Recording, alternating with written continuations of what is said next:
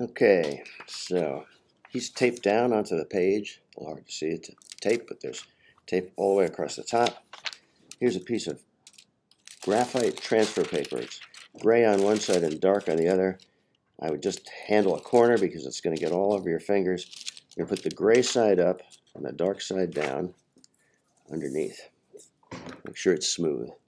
And then I'm going to use a ballpoint pen to go over this. It just takes the pressure, and I'm going to test it. If I trace over a little corner like that, I want to make sure it's coming through. That's what we want. It doesn't have to be very dark. So what I'm going to do is I'm going to look for areas of light, like I consider them little islands of light, or jigsaw puzzle pieces of light, of dark, and of medium. So I'm going to see, here's this piece of dark in his hair here. So I'm going to go up against it. You have to be not too casual. You can't just do kind of a sloppy loop here. I'm going to say the hair's going in this direction, so I'm going to cut into it a little bit in that direction. It kind of merges into his face here, so I'm going to take my best shot at where that black area ends approximately. And if it's not that clear, I'm going to make kind of a nervous, raggedy line, because that tells me that that's an area where it's going to blend in a little bit. So this is all this raggedy line. When I get to here, it's very definite. So I'm going to go right down the edge of his face, and then it goes out around his ear, when his sideburns here. A little bit of a raggedy edge, because that's hair, up the raggedy edge. If I see a little piece of hair going out, I'm going to flick out in that direction. And I'm going to say that piece of dark is that. Let's see if I went all the way around it. It's really important to pay attention to the direction the hair is going. Okay, and I'll see if that's coming through. Yep, there it is. That's that area of dark. So we're going to break it down into basically maybe 4 areas. The highlights, like in his hair up here. There's a highlight on his nose, and like light grays. So there's a highlight in here. There's light grays, there's dark grays, and then there's dark shadows.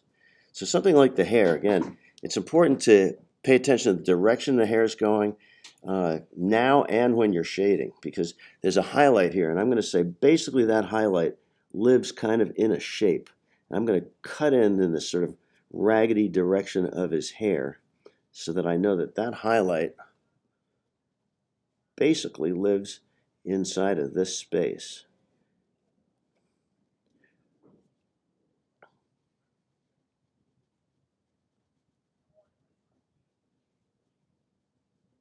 And that's going to look like that. A little hard to see that, but the camera makes it look good. There you can see it. So that's the area where the highlight lives. This is called shadow mapping. Okay, so we're going to go through this whole thing. A good way to start is probably just to get the outline of his head. So we could just go all the way around the outside. Don't be too casual. Just don't, it's not like a big, casual loop. It's going to go over there. There might be a little piece of hair flying off here. It's a little raggedy over here. A little piece of his hair flying out in a certain direction. Down here. And we'll go around his hair. Now, what gets tricky is you have to not put in lines that you think are there. You have to only put in things that you see really are there. We'll do the whole shape of the outside of his head. This is a very definite, clear line of where's the shape of his ear. Go around here. Here's a piece of dark down here. I'm going to go around it. I'm not going to shade anything in or fill anything in. Here's a shadow, right? There's that, and it jumps up over this. So we're going to get all the basics in here like this. It's going to give us a map. It's called shadow mapping, but really it's a map of the lights and darks and the midtones, which are the medium tones in there. So here's where it gets a little tricky. I'm going to say there's this light area on his cheek over here. So I'm going to have to take my best shot is where does that stop and where does the next gray end? But you can see it's kind of in a shape down here. So I'm going to say that ends, and there's the shadows of his eyelashes here coming out. So I'm going to create a raggedy edge here. And that light area basically lives inside. It's going to look a little different on the screen. But that thing, and I'm going to create a raggedy edge here because I'm going to say, where does the light end and where does this dark start? So I'm going to say the brightest part of this is kind of in here. And this is a really raggedy line. That's my indicator. That shows me that that area kind of blends in.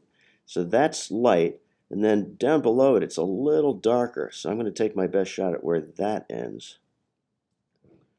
And every time we do this, we want to kind of create a closed loop. That gray kind of comes right up into his nose, and it ends along this highlight.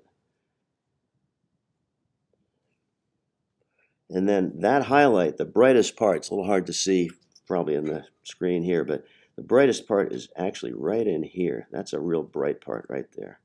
And then there's a gray part here, and I'm going to sort of say, where does this gray part end? Well, it kind of wraps around his nose like this. There's a dark part below that. And this is going to kind of give me the shape of the highlights, the light areas, the dark areas, and the midtones. A couple important things on this. Don't put in details that you don't see.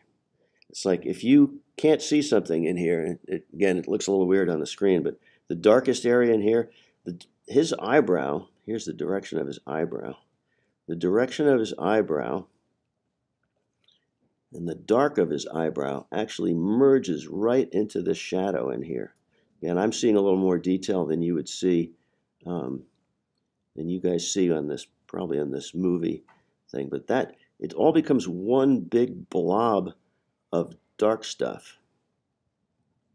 And so your brain goes, oh, there's an eyebrow, that's a separate thing. There's an eye, that's a separate thing. There's an eyelid, that's a separate thing. But it's actually all one big blob. So it's going to look like that at first. Again, I have to be careful I don't press too hard. I just want kind of ghost lines in here. Real important, if you can see highlights in here, it's hard to see, but there is a highlight in his eye over here. There's a highlight in his eye over here. Here's another thing. The black of his iris actually rolls right out and merges into the shadow that's out here, and that merges into his eyelashes. And your brain's really desperate to kind of outline separate pieces of this. But that's all dark stuff. It's hard to see in there, but so if I was shading this in later, this is just one piece of dark stuff. And the shadow merges in with his pupil, and that merges in with the edge of his eye, and that merges in with the shape. It's actually the shadow in his lashes there. It's all like one jigsaw puzzle piece. And that actually merges in. There's another piece over here. So it's not like you're drawing separate things. You're drawing chunks. We're not going to shade in like that. I'm just doing it so you guys can see it. It's important to find, super important things to find are the lightest parts. Like there's on his lip here. Again, it looks different when I'm looking at the drawing and looking at the screen, but there's a really bright piece right here, and I'm going to keep it kind of this raggedy line, unless there is a definite smooth edge. Okay, so that piece right there, that highlight got put in. It's a little hard to see it, but it's right in here.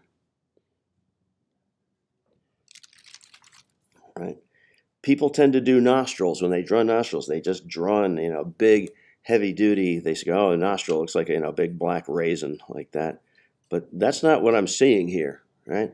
What I'm seeing is the edge of his nose, and then his nostril. It's a little dark in there, but then it phases out and gets a little bit lighter as it turns into this shadow. So I'm going to treat that shadow like an island. I'm just going to travel around it. We don't have to get all the details in right now. But that shadow, once you get that shadow happening, once this shadow shades in later on, again, we're not going to do it right now, but when this shadow shades in later on, that will form his nose. So I just put it in. It's like I'm not drawing outlines around his nose, because there really are no outlines around his nose. I'm really outlining and mapping the areas of light, medium, dark medium, and super dark, right? But once that happens, I didn't draw outlines around his nose. I could say, okay, here's a medium gray over here. And that's got to go in. It's better to put these things in a little too light at first. And that kind of wraps around the shape of his nose. And then here's the shadow of his nose, which actually flows right up into where his nostrils are. And when I put these things in, fitting the shadows up against it, you do not want to come back in and outline that, because it's better to kind of go in one direction as you shade this in. And it's better to go many times. It's better to go over it lightly, 50 times than it is to go over it like super heavy duty 10 times. So I really can't see that in this light. It's kind of crazy, even though I shaded it in. There it is. You can see his nose will start to form just by drawing the shadows and the tones around it. Better to keep things a little too light. What's going to happen is this is actually quite a dark area, and it flows up and it gets darker in where his nostril starts to happen. And when I shade in this next area, it may make me come back, because it's going to kind of blur together. It's going to make me come back and get that darker stuff even darker, because this gray, if I put this in, even though it's pretty light gray, when I put this in, it's going to merge with that gray underneath it. You can get this, there it is. They sort of look the same right now, so I'm going to have to come back later and push this in a little further. But don't overdo it. It's better to keep it too light. We can always make things darker. It's better if we don't have to get into erasing on here. All right, so again, to get his nose to form, it's not like I'm drawing outlines around it to go, oh, here's a darker area, and when that pushes up against his nose, it's actually, this area on his nose here has a little bit of shading in it, and it doesn't really show up very much until this gets just a tiny bit darker. And then it starts to show up. And then as it gets down here, it actually gets a little bit lighter.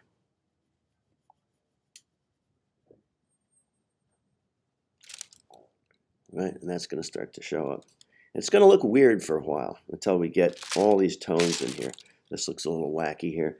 Those lighters, again, don't draw outlines around things. It's not like if there's a highlight there, don't draw an outline around it and then fill in. You just have to kind of come up to it. And this will start to happen. It starts to look a lot more eye-like. People go, oh, the whites of the eyes, they leave them white. But really, the whites of his eyes are pretty dark. Depends on your photograph, but very often what's going to happen is once we get this all mapped out, you're going to find that usually the white of the eye is going to go from a lighter tone, and as it gets into the corners, it's going to get darker. And that's going to start to form that eye. It's weird how the light hits this. Again, it's like, when I look in his eye, I don't draw in lines like, drawing in an eye, like putting in these outlines the way I think, like there's a shape and there's a thing in here. And, it's not like that. It's like a lot of these tones merge together. And so I can see the white of his eye, and then it fades into dark. So let me map that in. So there's this light shape that's part of the white of his eye, and then the corners gets real dark. So there's part there that's light, and then it actually shades off into much darker in the corner.